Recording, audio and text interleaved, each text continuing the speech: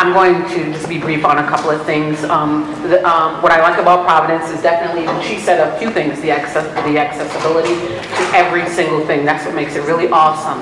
And then another thing about job growth, you said, I don't think it's the government's job, but they do play a huge role in helping create jobs.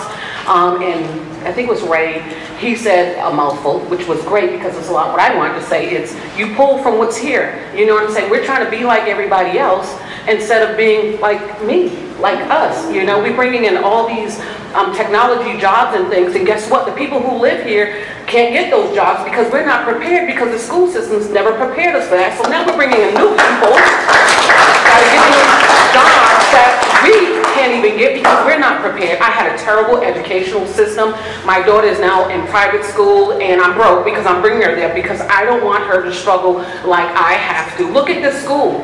Look, you can look right at the ceiling. Are you kidding me? I think people don't care enough about our schools, about our city, the way they say they do. They care about a political position, but this is like your home. I would never want my home to look like this, but our kids have to see this. In order for our kids to be comfortable and proud of where they're at, then the place needs to look like it's something grand. I mean, this is just, oh, I'm sorry, I'm done. No, I wasn't doing that for you. I'm sorry to do that.